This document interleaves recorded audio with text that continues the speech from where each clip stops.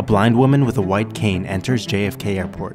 I'm catching a flight to Lima. So you want to have somebody come escort you? No, I want to try to do it on my own. I think I have a little bit of time. This is Mona Minkara, the blind traveler. In my day job, I'm a professor of bioengineering, so I'm a scientist. Flipping in zero gravity. And I've been blind since I was a kid. Walking. And I think a lot of times people think blind people should be protected, safe at home. And it's really important for blind people to have freedom of doing what they want to do just like anybody else. So Totally agree. It's almost like you're emancipating yourself. that's exactly what I'm doing. It makes sense in a way, but it's impossible.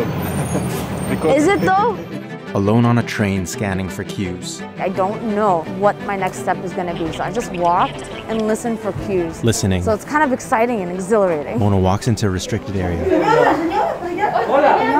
Yes.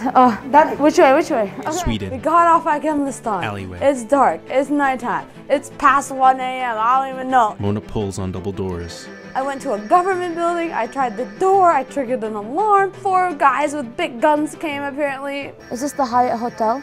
No, it's called Tessinska palatset. AKA Tessin Palace, property of the Swedish crown. What? This is too much. Too much. But I will not give up at this point. And I got a blister. So what is the cost of independence? Mona shows her hand. A blister. I'll take it any day. Remote town of Paran.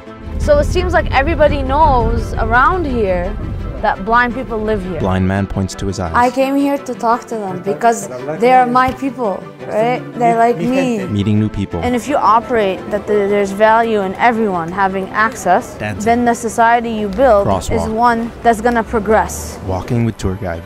Again, like I said, it doesn't mean that I don't want the help sometimes. No, I think the systems to help people is on point. But it's just the fact that society just operates on the default. In airport bus. That I can't do it. No, let me try. Mona looks ahead. So let's see. Mona zip lines down a mountain. Cusco. Peruvian dance. Norway.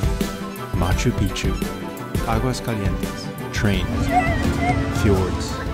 Peruvian outskirts. Cliffside road. Norwegian waterfalls. Petting a horse. Train. My dream is coming true! Planes, Trains, and Canes Season 2.